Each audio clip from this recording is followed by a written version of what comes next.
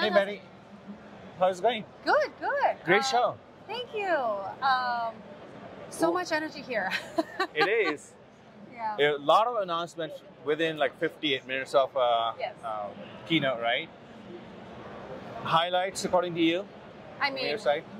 there's so many announcements across VMware, but specifically for modern apps and management, that's Tanzu and Arya portfolios, that the products I look after. Really big announcements on the Tanzu side.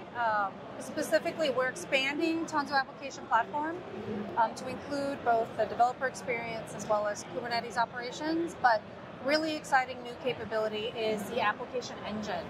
You know, there's always been this problem of developers build apps and they want to deploy, but then there's this friction between dev and ops because there's all these operational runtime concerns that need to be done before you can deploy the application to an environment.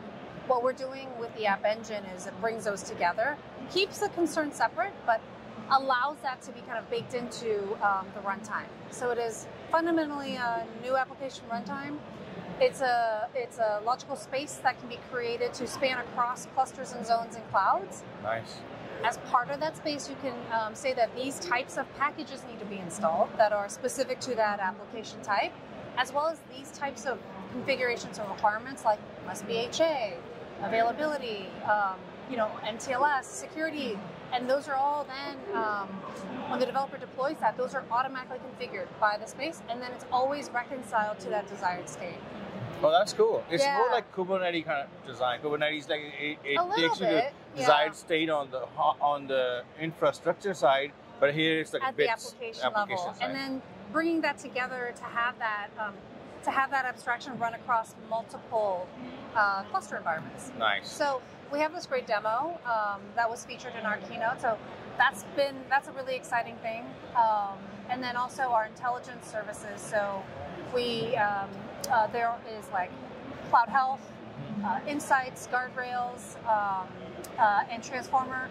We've kind of advanced all of that portfolio, and we're really focusing on how do we help customers accelerate the delivery of applications.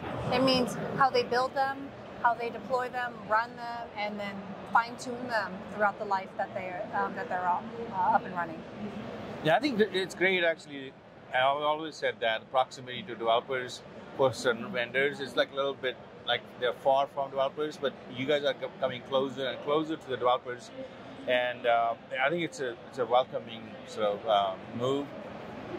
How you folks plan to improve it going forward? Like, without giving me the roadmap, Yeah. items like the supply chain of software, packages, the security of open source. Are there any plans to plug those APIs in so that when any part of the open source comes in, it gets updated in these images, if you will, in all these clusters? There are some checks and balances from the security side, for example.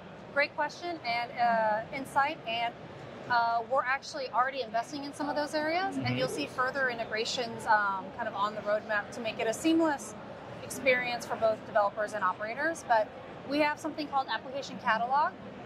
So we have many folks out there are familiar with the Bitnami application catalog. Of course, yeah. You guys bought that. Yeah, so we acquired Bitnami, but then from there we also created the VMware application catalog, which is taking all those awesome upstream, great open source projects that we have that are hosted out of Bitnami. But then, as customers purchase the enterprise catalog, we then package that to their enterprise golden image, right? Oh, cool. Yeah. And then what we do is we maintain that life cycle. When there's when the open source component is updated, we then repackage it.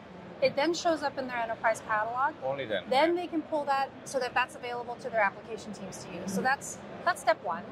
So that's how you're bringing the software components into your environment, into your organization, and then on the supply chain side, in the application platform, Tanzu Application Platform, secure supply chains is something that's fundamental to the platform itself. Yeah. Like automated build, integrated scanning, SBOMs, and then security dashboards are totally a part of the platform, and we're only going to make that more robust over time. So what's great is every time a code is ready to be deployed and the developer says workload apply, which is like a single command deploy function, it always goes through the supply chain. Oh, that's nice. Yeah, so that's part of making it to be deployed on the cluster. And so then an operator can go look at the dashboard and see, like, if you have a vulnerability, you'll know, like, all of the software, all the workloads that are running that package. So nice. You have a nice forensics there. Yeah, I always say this, that when you want to study any sort of bigger systems, like, or industry, you have to look at the stakeholders, all stakeholders, right? Any plan to include the partners in this, like, to improve it, like especially ISVs, or like community involvement, shed some light on that. So from all the things I described to you, it's part of the platform, but our platform, well, architecturally, it's modular. Yeah. So like the supply chain, we ship with the scanner out of the box. We ship with some default integrations to like Sneak, but it actually is open. So any scanning system can plug into it. Okay. Because, customers, we know that it's a big ecosystem. They may have started with a few different solutions. It's not you have to use the whole thing. We integrate with like various CI/CD vendors. We support a number of IDEs. So from a technology partner perspective, there is a lot of work that we do with cloud providers and individual tool providers.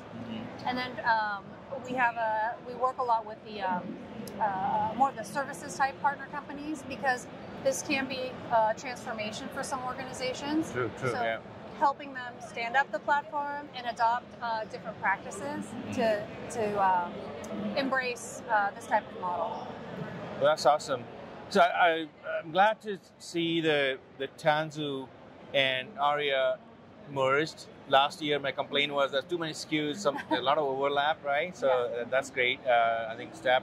But how about the economics of the system? Like, can you shed some lighting on pricing or how people consume it? Is there any premium model for people to get in?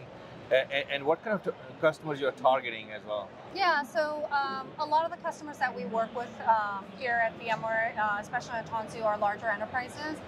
What we have found is the pains around some of the standardization at the platform level really is when they have multiple application teams, and different types of applications, lots of developers.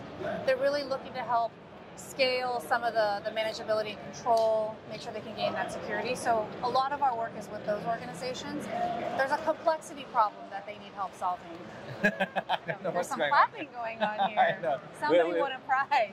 We're sitting at an expo over here. We're sitting in a corner of this VMware. I will show you the B-roll here, and there's a demo of that police truck or SUV, if you will. Yeah, that's part of our edge, what we're doing on the edge stack. Software-defined edge. So last question, how open is the system? Like, how can people extend it? So like, is there any open source involvement here? Yeah, so as you know, Tanzu and VMware is very active within open source. We contribute to existing projects. We've also built and open sourced many projects ourselves. And the platform is fundamentally built with a lot of those capabilities, but then we do the lifecycle management of those components. We do a lot of integrations, and then we also build, value-add functionality as part of that integration. From how open it is, the modularity, we want to leave open interfaces so that they can plug into anything, take data from anywhere, and then do the analysis and insights. And last but not least, something that we didn't get to spend a lot of time on in the keynote is Backstage. We're using the Backstage as in our platform as the developer portal, and with this release, we are supporting not only our enterprise distribution of Backstage, but and the plugins that we've provided, but the customer can plug in any of their homegrown plugins, as well as take in the ecosystem of Backstage open source plugins, like the ones from Spotify as well, and put them as part of their Tanzu developer portal. That's cool. Really like how can they customize and extend the environment to their business needs? I think modularity makes it more open, right? 100%. Design, yes. Yeah. Thanks, Betty, for spending a few minutes with me from your busy schedule here. We are at the VMware Explore 2023. Any last words to the listeners, like how they can get their hands on it or how they can get involved? Just come visit tanzu.vmware.com. And for those of you watching, we'll be making our rounds, Explore Singapore and Explore Barcelona. So we'll see you soon. Thank you. Thank you. It's always so good to see you, Matt. Thanks. See you. Thanks. It was good.